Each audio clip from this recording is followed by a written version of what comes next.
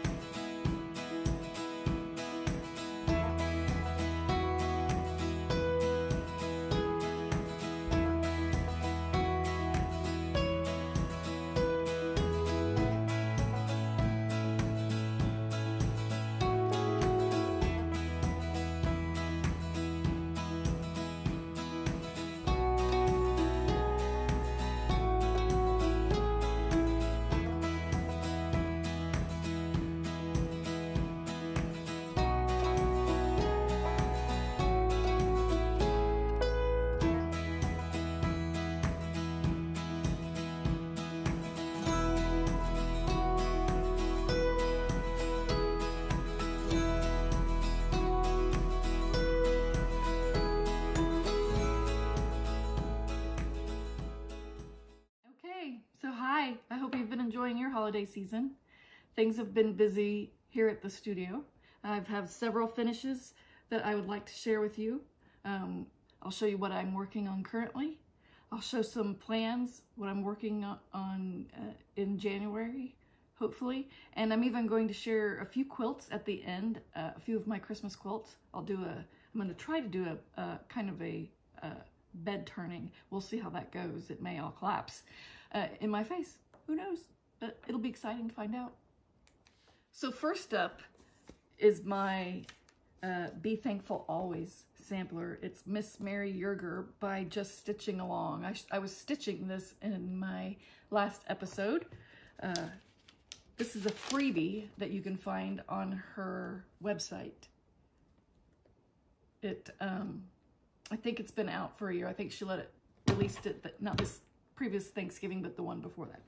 And I just wanted to show how amazingly this fit into this old frame that I've been carrying around for 30 years. Like, it was made for it. Like, it's just crazy how much this perfectly fit. This justifies everything I have ever hoarded in my life. Things do come in handy. I may need them someday, so to fit perfectly. I just can't get over it. I love it. Anyway, this was a fun stitch. It's gonna go into the cabin and live there. I think it'll be perfect. And it'll actually give me some holiday decorations that I desperately need. The next thing I wanted to share, I was watching some Flosstubes and I saw several people with this design and I just decided I couldn't resist any longer. So this is the Primitive Merry Christmas Pillow by Abby Rose Designs. It was a very quick stitch, very easy, very fun little stitch. I did this with the called for colors on the called for fabric, and then I just added some fabric from my stash to the back and stuffed it with lizard litter, and there it is. Very cute. I'll just stuff this in with some of the things that go to the cabin as well. And then what I'm really enjoying, and the reason I'm trying to get this done today, is I need to wrap some gifts. So I actually finished the jewelry box for my older granddaughter. I think it turned out really well. It's very cute. This was in the, it's Blackbird Designs. It's called Dear August. It's in a book, but I can't remember the book title name. Maybe it'll hit me here in a minute. But I just put I just wrapped it, laced it, glued it down onto the top of the box that I found at Hobby Lobby. Ruched a ribbon and then put that around the edge. And on the inside, you can see it has a mirror and the bottom pieces are a chenille type fabric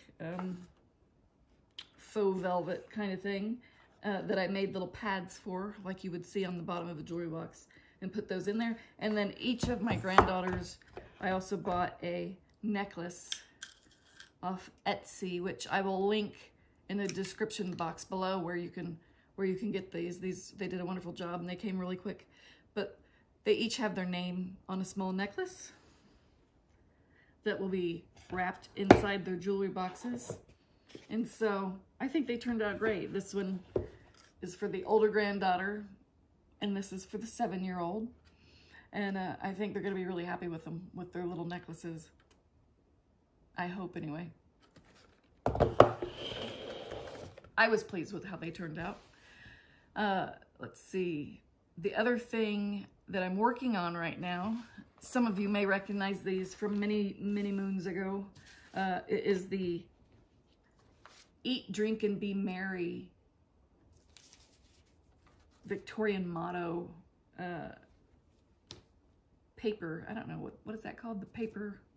Anyway, it will look something like this. I bought this kit years ago. We had a brick Victorian in town, and I was thinking it would be the perfect thing for my dining room there.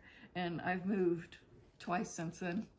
I don't have a Victorian dining room anymore, but I have a place for it. So I need to just get this finished. And the threads are beautiful. Again, it's the Victorian motto sampler shop. I know that everybody, or pretty much everybody in the cross-stitching world knows about them. I'll be anxious to get this finished because I actually have a frame that's going to be perfect for it, and it's the old Victorian type frames. So I really am working on, right now I'm focusing on getting things done that I already have the supplies for the finish. I would like to get those done and finished and up and not taking up space in the studio anymore. The next thing that I'm working on is this Gigi R pattern called Anne Gould, I believe. She was 5 years old. Yeah, 5 years and 6 months old when she did this little sampler. It's a darling. I wanted to focus on getting some samplers, some small samplers finished for the cabin. I'd like to do a little wall of samplers down there. I just started this a couple nights ago. The colors are gorgeous. I love these colors. They are just absolutely fantastic. Love them.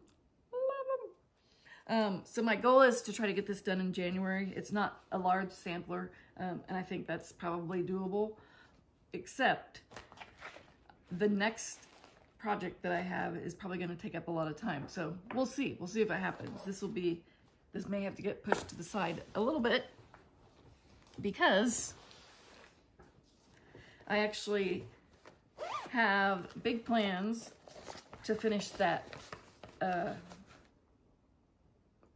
Harmony box, something Harmony by Katie Strachan. I have finally received all my threads.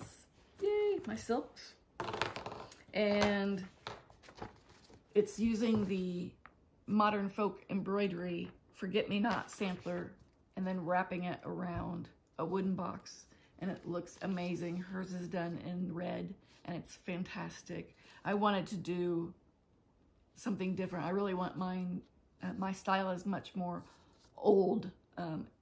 She has a very gorgeous, sparkly and new and shiny style on things that she makes, and they're stunning. But for me, I'm much more simple and old, used, thrift, I guess thrift store maybe would be my style. I don't know. Anyway, my plan is to make it look a little bit more of a inherited antique or something like that. So I'm still using the same fabric, the same Russian tea cake, I believe, was the fabric color. But then I'm going to use the black and the gray silvery threads for the stitching. I also have some vintage, I didn't think to bring it, some vintage trim that I'll be using that definitely will help give it that old-ish look. And I have some silk that I've had laying around for years. It was part of my, it was supposed to be part of a costume. I was going to line a cloak with it. It never happened. So I have lots of this to use up. So I could probably make about 100 boxes with this, but at least I'll use a little bit. So I'm really looking forward to that. I think it's going to be fantastic. It'll be fun to do. I'm not going to set any timeline on that. It's just something that I want to just enjoy. And when it's finished, it's finished. I think that'll be great. The other thing, it's rolling away. The other thing that I have that I want to do for the new year is some Christmas ornaments. I noticed Christy at Crosshatch Quilts and Lori, I think it might have been Lori Holt that started it. She said that she was going to reserve the 25th of every month to work on a Christmas project. And I think that's brilliant. I actually, I'm definitely going to jump on that bandwagon. And my plan is to do one ornament per month. This is the Prairie Schooler Barnyard Christmas. I don't know if you can see that through double pieces of plastic, because I have it in my fanciest project bag right now. There it is. The Barnyard Christmas. I just love these. They're so classic. They're beautiful. I have a farm. I love it. I think they'll be perfect. And the only way I'm going to stay motivated to get this finished is if I have peer pressure. So I'm definitely going to join in on that stitch along and use this pattern. I also have lots of quilting that needs to be done. We've just recently moved into this farmhouse, and I actually need some different quilts for the beds. Different sizes than what I already have. So I ordered the Buda has a new collection of fabric called Farmer's Daughter that I absolutely love. I had pre-ordered this. The minute I saw it, I knew this is exactly what I want. Our master bedroom is painted kind of this reddish color. Actually, that's the name of the color. It's reddish.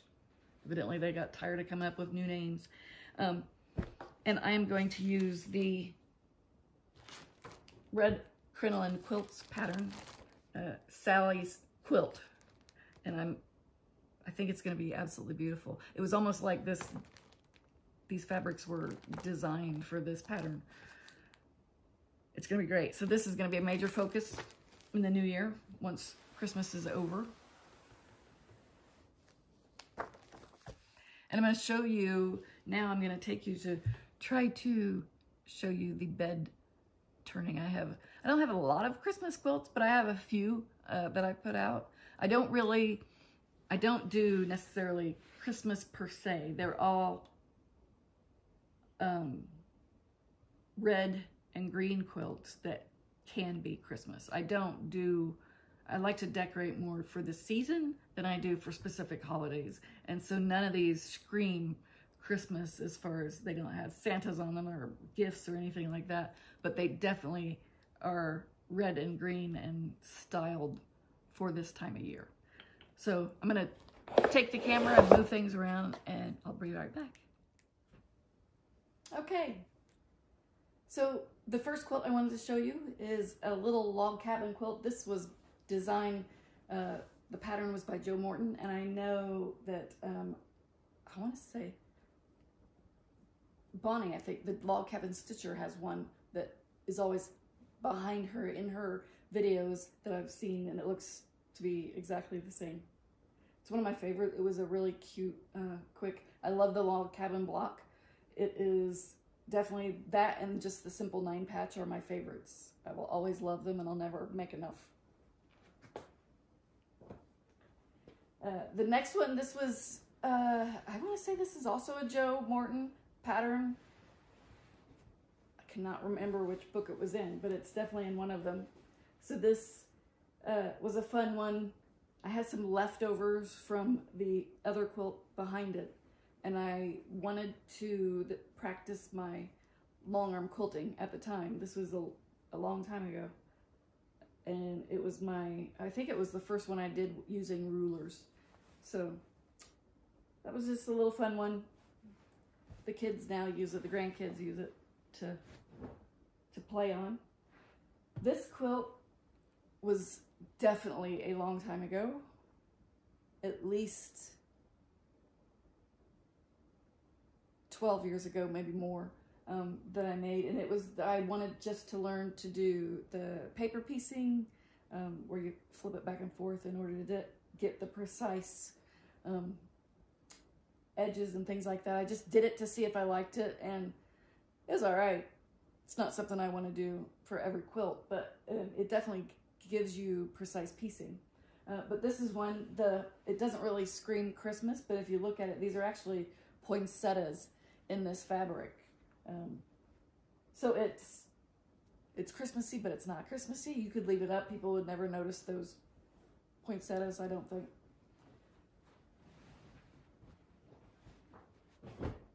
So then there's this one. I do not remember the name of this one to save my life. This was really, really early in my quilting career. I remember it was a kit at a quilt store in Indianapolis, Indiana. It was one that each of the blocks is different, and so that was a good learning for me when I was still trying to figure out piecing and all that sort of thing. And then I hand quilted it, and it took forever. So, and it's really not all that heavily hand quilted either, but it was a very, very early quilt. I still like it. It's still pretty. It's still my colors. I actually leave this one up all the time because this is basically the colors in my living room. I didn't really realize until recently that I do pretty much decorate for Christmas all the time.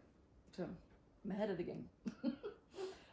This is an antique quilt that I have. I rescued this one from a antique / thrift store. I've done that a lot. It's all hand quilted. It is old. You can tell by the backing that it is definitely old. I'm not sure who made it, where it came from, or anything like that, but I really, really like it. I even like the fact that it has some of it's burgundy, some of it's red. I think probably when it was first made, maybe those matched a little bit more. Maybe not. Maybe it was always done intentionally this way, but I really, really like it. It's very thin for a holiday quilt or a winter quilt. And it has some challenges here and there. But I do like it. It's just it's a unique pattern, dressed in style pattern, so I really, really enjoy this one. And finally, this one is not a quilt, obviously. It's just the top. I believe it was actually used and never intended to be finished. I think that they just used it as a tablecloth. The edges around are stitched as well to be finished. So I think it was used as a tablecloth, and I think that explains there's a couple of stains here and there.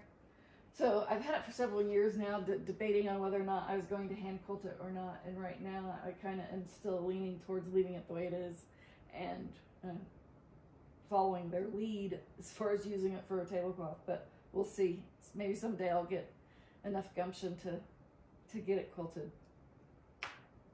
I don't know. I have a lot of projects that I need to do handwork on, so probably not. But anyway, that's my holiday quilt collection, and I hope you enjoyed it. I have others that I need to finish. I don't know if they'll ever get done or not, but I have them kitted up and ready to work on. I'm just waiting for the extra 24 hours in every day to show up. So my collectible of the day is my mustard colored sewing box. it's on a stand, obviously. I loved the shape of these. There's plenty of room in the bottom. You can actually keep all kinds of stuff, whether that's your hand stitching, or you could use it for knitting or anything. These were really, really popular. I see them all the time here in the Midwest anyway. I liked this one because of the color. It really works with some of my other pieces inside my living room. I like that it also has this little tray that you can keep things in. Right now it's storing all of my needles and whatnot, and a pair of scissors that I'd forgotten all about. So this one you can find anywhere pretty much.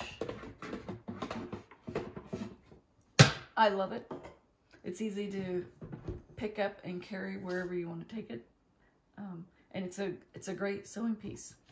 So in the end, I just want to say happy holidays to all of you. Thank you for stopping by for just my quick update on what's happening in December here at the studio.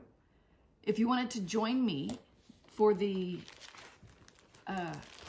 stitch along for next year, I happened to buy an extra copy of the Barnyard ornaments. I liked it enough that I bought it twice. So if you would like to do this as well, just leave a comment in the underneath and use the word Barnyard in your comment so that the random generator can choose choose the people who actually do want to win this particular chart. Obviously do all the things that we normally do. No, don't use the word giveaway or contest or any of that kind of stuff, because we only want people who actually want this chart to show up in the comments. And yeah, and then you can go ahead and do this with me. It'd be fun. Like I said, I need some peer pressure to get that finished. I'd love to be able to have a tree out here in the studio. I actually have an extra tree that the previous owners left behind, but I'd like to have a tree with all stitchy things on it. I think that'd be really cute. See you next year.